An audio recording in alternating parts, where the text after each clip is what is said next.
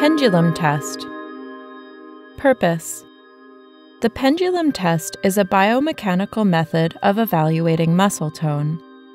This test is commonly used to measure spasticity of the quadriceps femoris muscle using gravity to provoke muscle stretch reflexes during passive swinging of the lower limb.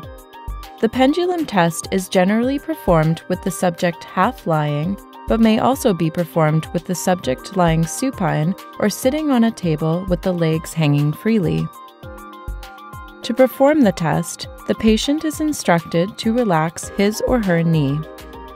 The examiner then lifts the relaxed lower limb to a near full extension position, extending the knee against gravity, and releases the limb, letting it fall and swing freely.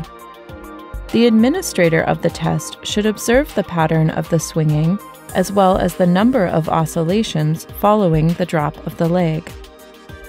Equipment required.